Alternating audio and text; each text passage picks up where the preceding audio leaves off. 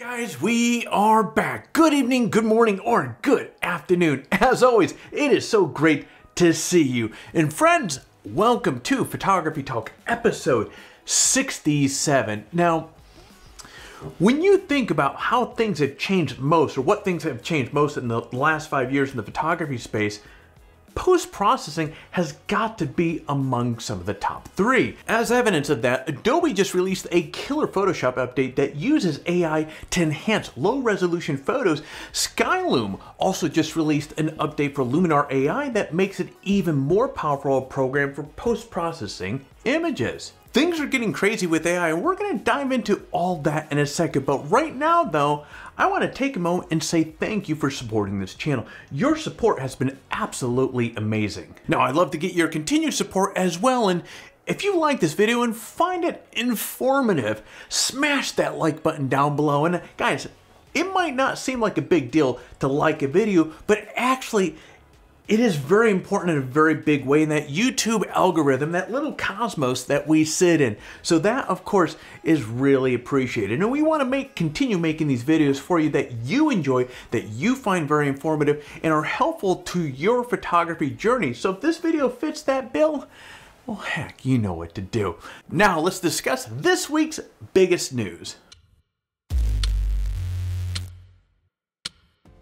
Now, if you have Photoshop CC, you need to open up Adobe Camera Raw right now and try out the new Super Resolution feature. Now, what this does is it's using machine learning to improve the quality of photos by enhancing its resolution. And I know what you're thinking, making photos larger often gets you substandard results, but Super Resolution actually is different. While using AI, Super Resolution can enlarge photos while maintaining tack-sharp details in the image. This includes nice clean edges that give the final result the appearance of being sharp, if not sharper than the original file. For starters, this means that you can enhance old photos that are only 10 or 12 or 14 megapixels and have a much higher resolution for making larger prints. Heck, this also means that if you have a camera with low resolution sensor, you can enlarge those image files to make larger prints as well. And I know this sounds crazy, but the results you get are actually legitimately good. Check out the description below if you want to see a tutorial on how to use this awesome tool. And let's be real here, there's no mistake that AI is going to play a very important role in photography in the future, but with features like this, the future, as cliche as it sounds, is already here, my friends.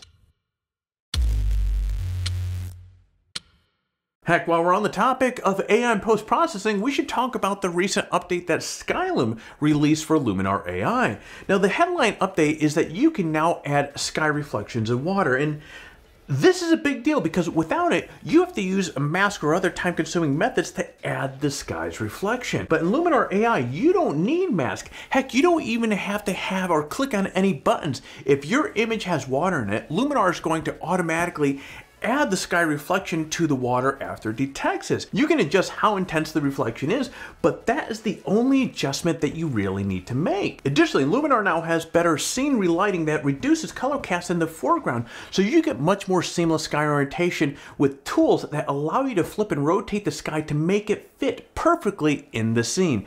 Now, the sky selection has been made easier, and there's a larger pool of skies to choose from as well. Now, if you want to get an update, which is free, I'm going to put a link in the description below as well.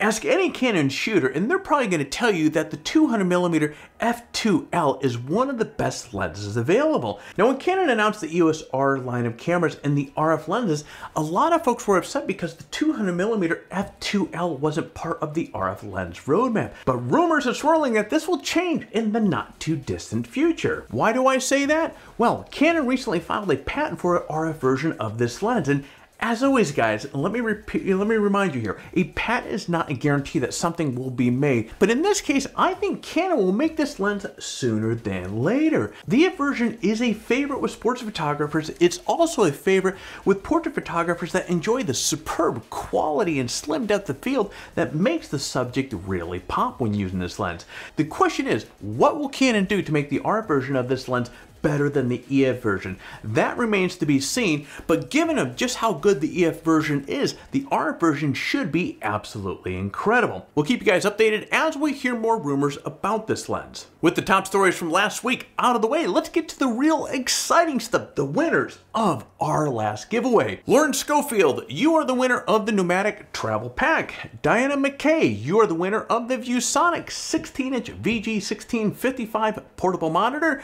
And Frank Lizzie, you are the winner of the $100 Adorama gift card. A big congratulations goes to all three of these winners, and thank them all and you for being part or supporting this channel so much and staying engaged with our content. You guys absolutely rock. Now, if you didn't win, don't worry, our next giveaway and next opportunity starts right now. Here are the prizes for this month's giveaway. A Remarkable 2 tablet, a set of H&Y filters with a case, and a $100 Adorama gift card. Now, as always, entering the giveaway is really simple. Step 1, like this video, subscribe to our channel. Step 2, leave a comment below. In fact, the more of our videos that you watch and leave a comment on, the more chances that you have to win. So get watching some of our other videos and leave some comments. Step 3, register on PhotographyTalk and introduce yourself in the forum. Now, if you introduce yourself during one of the last giveaways, you're still eligible to win. But as I keep saying, come on by, swing by, and let us know what you're doing. Friend, that is it. For complete details on the giveaway, including how to register on PhotographyTalk and how to say hello in the forum, check out the description below. Good luck. All right, my friends, that is it for today. Now, it's that time of the video where, of course, I'm going to ask you if you were mildly entertained, if you found some value in this video, do me a favor, hit that like button down below. If you're currently not subscribed, hey, you know what to do while you're at it. Smash, kick that bell to be notified each time that we come out with a new video. All right, my friends, I'm going to be jumping out of here, so you get out there, stay healthy, and create your best shot.